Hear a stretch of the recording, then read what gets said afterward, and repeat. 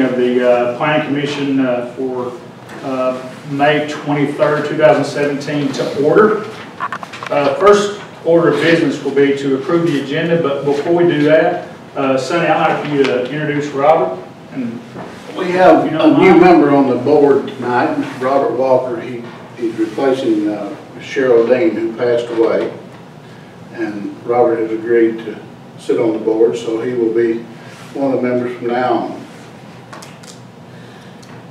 I'm glad to have you on board. Thank you, Brett. If you want to look over that information, we'll go ahead and get a motion to approve the agenda. Okay, we have a motion to approve the agenda. All in favor say aye. Aye. The next order of business is to adopt the meetings from the previous meeting. Adopt the minutes from the previous meeting. You had a chance to read over that this evening? Have a motion to approve. I will second since Mr. Walker wasn't here. All in favor? Adopting the minutes, say aye. Aye. Adopting the minutes. Okay.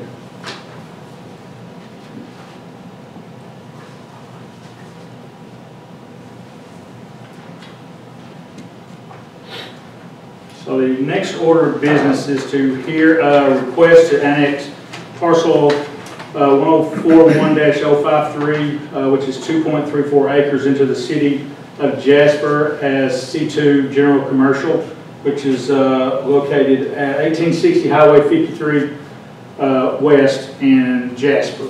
And at this time, Sonny, I'd like you to go ahead and tell us what you got. Give us some explanation, please. All right. The CSC Properties is going to buy this property. They're requesting the annexation, and you have in your packet the permission of Mr. Gary Copeland and Miss Rowland for them to do that. So the annexation will be for CSC, and it's for the, I keep referring to it as the old Pepsi property, which it is the old Pepsi building. A lot of people are young and don't know what that is. So you know where that was? It is at, as it said, it's at 1860 Highway 53 West, where you turn in and go to Kroger and Home Depot and all that up in there. This is, if anyone would like to see it, this is the building layout for the property that they will be purchasing off of this 2.34 acres. Right here, if you need to see that. So that's where we are. If you want to. May I take a look, sir? Yes. Thank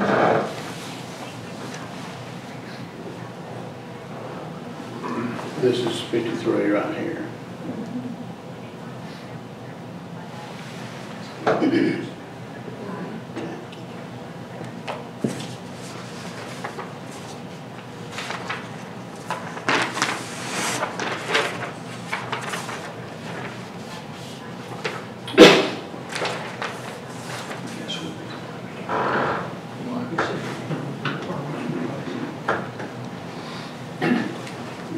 Ma'am, would you like coffee?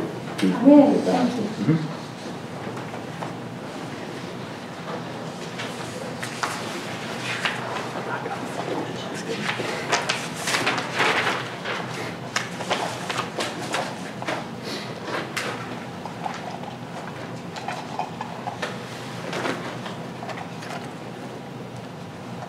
This property is going to be, Mr. Chairman, will be purchased for a Popeye chicken restaurant.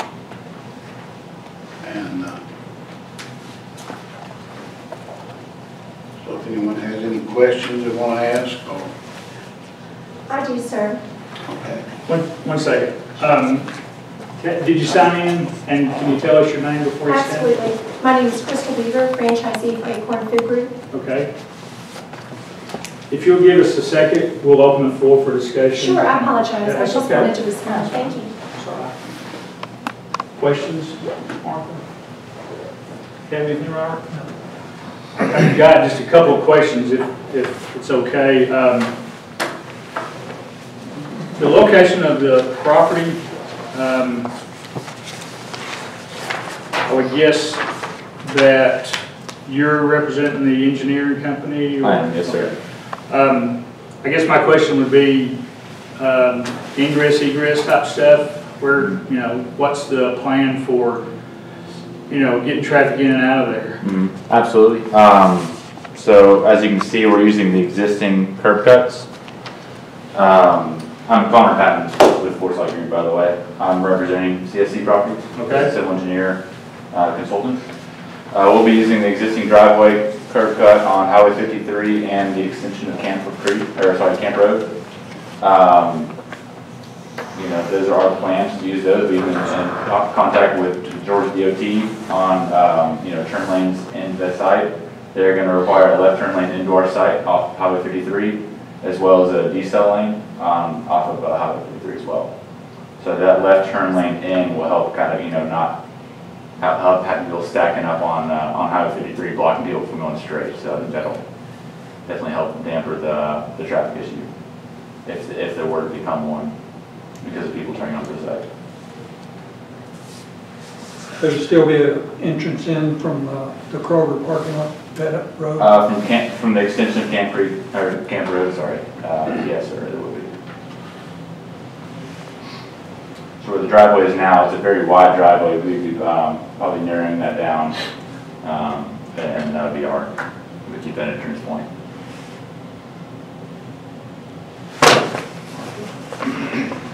Well, here we want the exit, like in Brooklyn, you have it like entrance on one side and exit on the other. These are both two-way, both entrance and exits. The site kind of circulates through the front half as a two-way driveway, but around the back it will be a one-way, counterclockwise rotation throughout the site to help the circulation.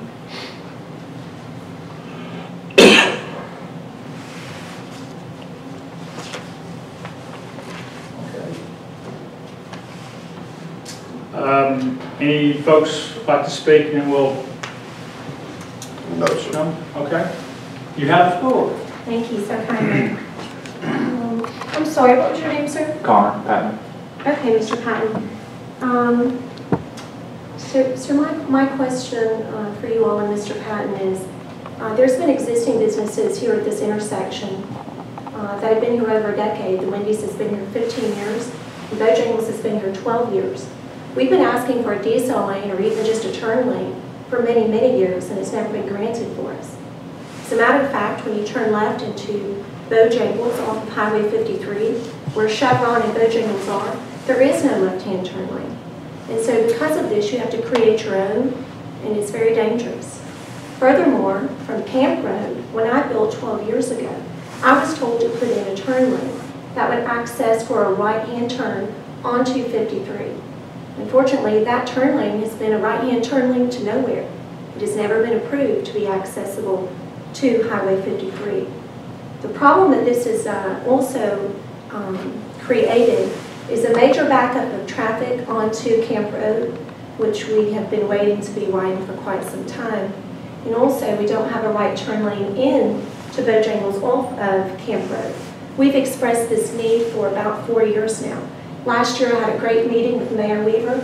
We sat out on that corner. We stood actually out on the corner, and we watched the traffic and the problems and the congestion. And he agreed that we needed SPLOST to pass before we could address the congestion concerns. And as we all know, SPLOST did pass.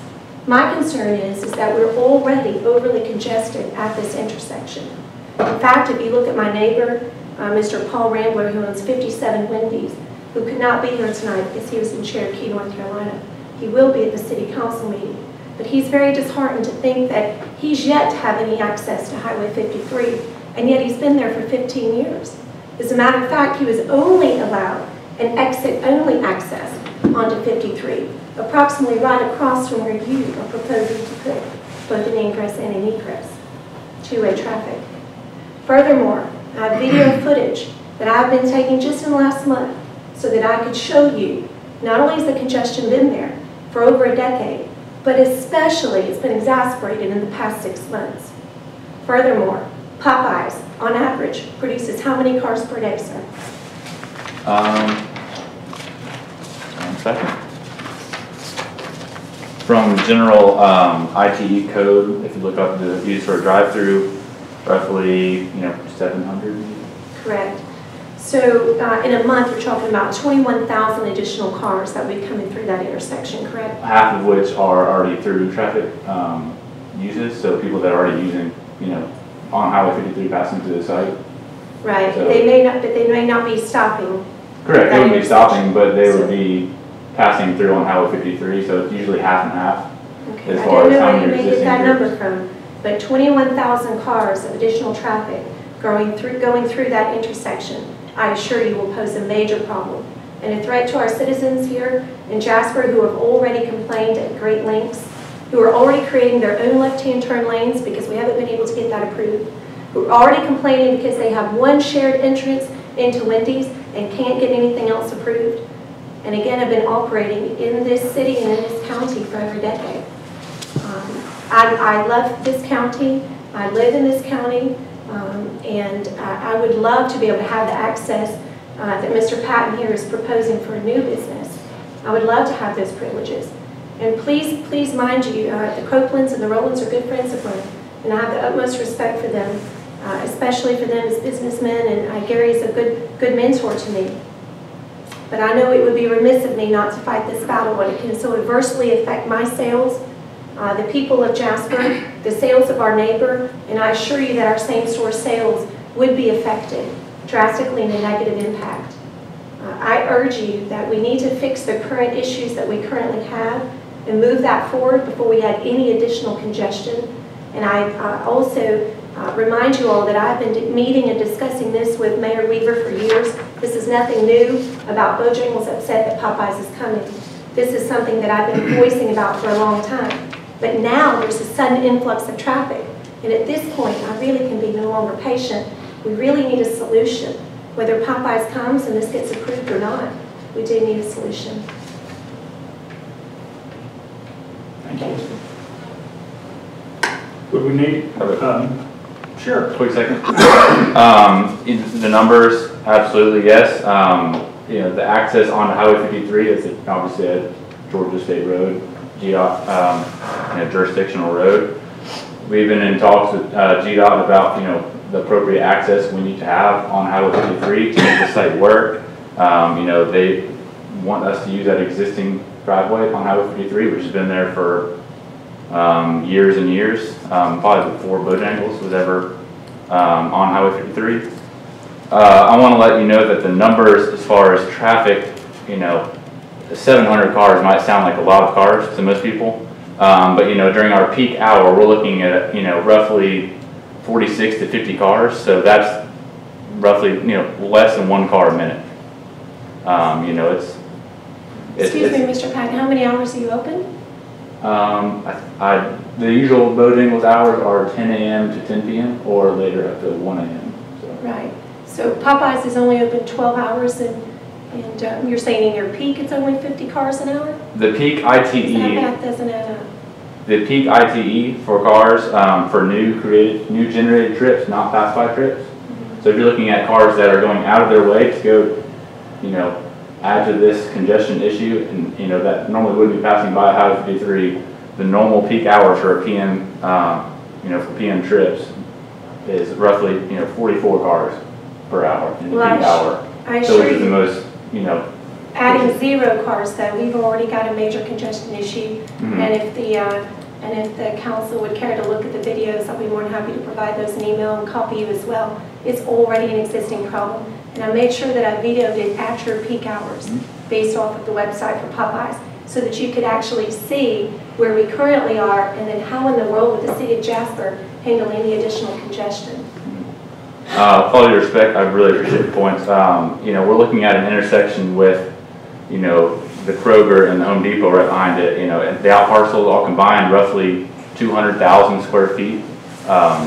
you know, of commercial use, and we're proposing, you know, 2,900 square feet. It's about 1.3% of, you know, the commercial square footage that stands to the north of Camp Road. And yeah, I mean, we're more than happy to work with Jasper and, you know, figure out what we need to do, you know, on the plans to, you know, make this work. You know, we're willing to work with Jasper and GDOT as well, you know, to make sure we're doing what we need to do on our site to help handle this problem. I don't think it's a problem of this site specifically. I think it's a problem of the existing intersection and, you know, the existing traffic numbers. Obviously, it's already an issue, and you know, there's no Popeyes or anything on that parcel right now that's creating much traffic.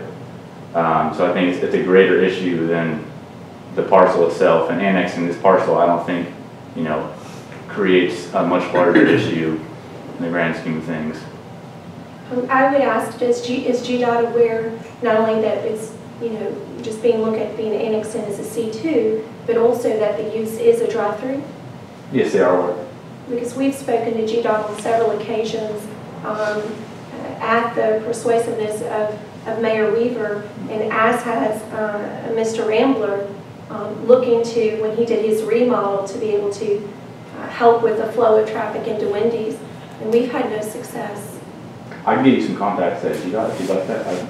Well, surely if they'll allow it for you, then they would allow it for us. So perhaps if you do, you know, if you're successful, perhaps that will prove to be beneficial for all of us. Along Camp Road, I mean, I don't believe, I think that is a city road. No, not Camp, 53. Okay, 53, okay. You know, they do try to limit the access points once it gets to a certain point, from what I've seen. Right. They do like right decel lanes, and you know, they really do like adding those on the site. So I'm not sure who you've been talking to, but I'll gladly give you some contacts. You guys can help you out. Guys we usually reach out to when we're doing developments. I just hope that we wouldn't be denied if they were approved, because again, there's only so many access points allowed, and we've been asking for years. Have you guys had a conversation with the state DOT about the? I have not, but as Patton said, this is a state, Georgia State highway. GDOT is in charge of Highway 53. Of course, they're not for Camp Road. And if there's a problem caused by this development of this one corner, I feel sure that the GDOT will look at it, excuse me, and put the appropriate turning lanes in. Well, I've got a concern also. Okay. And my name's Roger Street, and I actually work for Bojangles, but I also live in Hill City. From 3 o'clock to 5 o'clock in the afternoon, you cannot even take Camp Road. I go all the way down past Home Depot and turn left to go home that way because it's so congested that you cannot make that left turn now at Kroger's. There's too many cars coming down at one time. I mean, I've sat through 3 red lights there multiple times because there's so many cars, there's no turn. So that little turn lane you're talking about, you won't get a single car in there because they can't get in there. What you're going to do is congest, the whole place is going to become congested. No one's going to move. There's going to be multiple accidents. If you stand there, if you go stand there today and watch for a couple hours during busy peak times, there's at least 10, 15 times accidents could occur right now. Because people don't follow the rules, they run the lights already. They come flying through, especially those trucks. Big, huge semi trucks and the chicken trucks. They take the little side road too. They cut you off, they almost hit you. The only way you can get over there now is to go down by the Pueblo Grill and take your chances on sliding down there as quick as you can. There's times that I come from Canton to Jasper. I take Salco Road, the back road all the way up, which is way out of the way, because I know I can't get through there. It's impossible. So unless that road's fixed, this thing you're talking about is not going to work. You're going to have so many accidents, you're going to have people killed right there. What's going to happen? And I have a young daughter who works at Bojangles also. And I fear for her life every day that she drives down that road during those peak times because it is so congested. If you don't believe me, I'll stand with you today you want to stand. We'll stand right there and watch what happens every single day.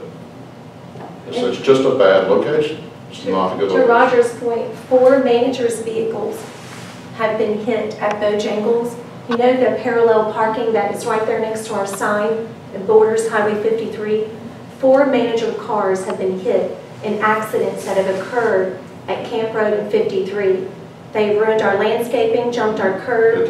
4 managers' cars have been hit, 4 different accidents. In addition, I've had their sign repaired on 2 different occasions. R&R Towing did the most recent one for us as far as documenting that. There's been Mr. Rambler's retaining wall there at Camp Road and 53 has been hit 4 times. Those are different accidents. We just happen to have the same numbers. But his retaining wall has been hit on 4 different occasions. The accidents that have occurred there have already been horrific.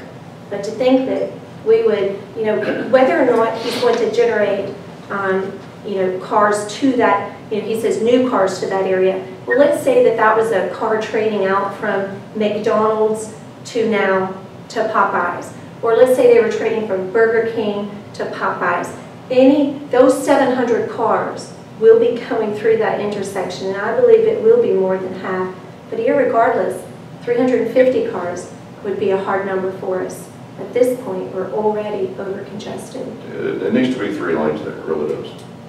I mean, the access to Hill City is ridiculous now. I mean, it's bad. It's so bad that I probably will sell my house to the other side of Jasper because I can't physically get through it. It's not safe. And you're talking about adding more and more vehicles. That turn you're talking about at Kroger, nobody's going to make a turn in there. It's going to be so blocked and so congested, it's not going to be possible. And you can go right now and look and see it's not possible. I couldn't come that way just now to come here to this meeting. I don't know how a right decel lane that close to the intersection would work, other than for people using it to try to get around traffic. Yeah, you're going to create a way for accidents to happen by putting that road in there. They're going to try to sneak out of there by going around Kroger's because you can't get through a lot of Kroger's. Without putting the arrows in, that intersection is not going to work. But there's going to be an enforcement problem, though, that the police department, the sheriff's department will need to get involved. They could sit there all day. They could write 1,000 tickets a day there right now. They definitely could. I guarantee you that. And you're talking about, and most of them are big vehicles that are doing this.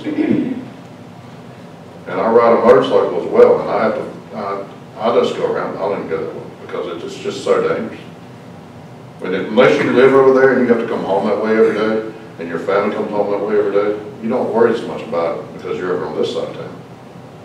Not to mention each day about 15 school buses travel through there. They travel on Camp Road, and they back up. You know, it takes them 3 to 4 lights to try to get through, and they're all trying to turn left there on 53, head out to the west side of the county. And it just blocks Wendy's completely, and it blocks, you know, our only real entrance that we have on Camp Road. The other one you can't turn left into to Chevron, although people are. What was the mayor's conversation with you about? What was he talking about doing? It was positive. He had several plans. One was the house that's located behind us, the brown home, the residential home, trying to put a decel lane there for a right turn into the shared entrance that we have with Trouts and Chevron. He gave me the contacts to DOT to look for a left-hand turn lane into Chevron, Trouts, and Bojangles. And I asked if that turn lane that we built over a decade ago in front of Bojangles between us and Wendy's on Camp Road could be connected for an easy right out. And he said all of this takes money, time, and that we were going to have to be patient. But you can imagine my frustration when we have been so patient in phone calls and meetings and letters. I've written a letter to the City Council. I've saved it, that was 2 years ago, addressing this concern as well. The DOT, I'm just asking questions yes, here. Sir. The DOT indicated to you that if the traffic flow were more, that they would put that left turn lane behind there between you and Chevron. Is that where you're asking for the left turn lane? That middle line? That's correct. Yes, sir. Yeah. The left end. You know, they indicated that there weren't enough, that there was not a high enough traffic count for that, or was there a specific reason they gave you for not putting it there? It's currently a right turn into Waffle House. So without widening the road, there's no additional room for a left-hand turn. Plus, we have to deal with the state right-of-way up through there. And the GDOT has gotten so much stricter about when you do things that have the highway property involved, and what they call a Gulf project, I believe it is. And I'm sure the mayor and them have looked into it, but it does take a long time to do anything with them now. But if I didn't realize that the accidents were as high as you seem to think they are. I know they are, so I've witnessed them from when I was. We watch them, we have front row view. And I'm sure the city could provide us the numbers. The other problem that we have now is that y'all aren't considering the emergency vehicles can't even get out when they come that way. When they have to get to the interstate, it's a nightmare for them. They have to swing around and back and If forth. there's 3 or 4 school buses sitting there, though, maybe they shouldn't, the school buses shouldn't use that road. But you can't, how can you deny a school bus the right to use a highway? That's my question too. Yeah. If you were gonna do what you're talking about, you should close down that section of the road completely and not allow any traffic. You know, it was my understanding, but now this is strictly from hearing from regulars at Bojangles. But it was my understanding that if that was the safest route for the school buses, even though it's the most congested, excuse me, I've got allergies, so that they wouldn't have to cross over 515 and 53. You know, a major intersection. And so the idea is that they're coming across down there at QT, and they're crossing there, and then coming through Camp Road. But they back up from where Camp Road and 53 are at the intersection in question, all the way to Hamacola Electric. Every day. Every day. Multiple At schools in times. session, yeah. Depending on as the different schools let out. All right. Anybody? I believe it will speak. I'm Gary Copeland. We do own the property. It's going to be sold regardless if we annex it into the city or not. Everything Kristal said is true. All her complaints are justified. It is a little narrow road on the south side of 53. Has nothing to do with us. But she's got major problems. I go in Bojangles just about every day. And I sit out in Camp Road and wait. We on the other side, we have a business there now. We don't have that traffic flow problem. The intersection to Kroger was built just for that. It's plenty wide enough. We also designated both lots for ingress, and so you can come in, either you can come in the Kroger side or you can come in the 53 side. We don't have any traffic problems on that side of the road. But y'all do need to work with Kristal over there. The road's barely big enough for 2 cars to pass on the south side of 53. But we're not talking about that corner. We're talking about the corner on the other side. So with that, I don't foresee any problems with the traffic. These boards has worked through that. They've drawn it up nicely so that the traffic will flow through there. But like I said, the Kristal's complaint the city or the county, we're not sure what Camp Road belongs to on that side of the road. The mayor and the commissioner are debating now if it belongs to the city or the county and who's going to pave it and who's going to widen it. And she does need some help with DOT if you can help her there. But to our part tonight, I don't see a problem.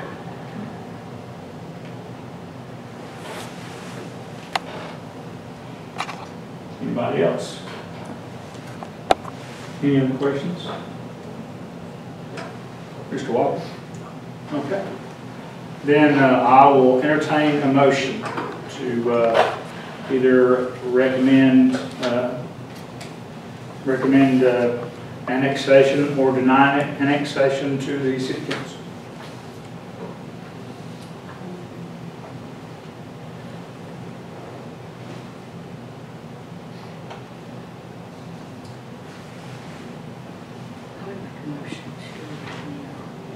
Okay. I've got a motion to recommend acceptance. And we're going to recommend to the City Council, or the motion is to recommend to the City Council accepting the property into the city for annexation. Okay. Do you understand that, Mr. Wolf? Yes, sir. All right. So a motion, and I need a second. Got a motion and a second. All in favor of recommendation to the city council for annexation, say aye. Aye. Okay, that ought to do it. Then this meeting is adjourned. Motion to adjourn? Can I have that? Motion to adjourn, second. Motion and second. We are adjourned.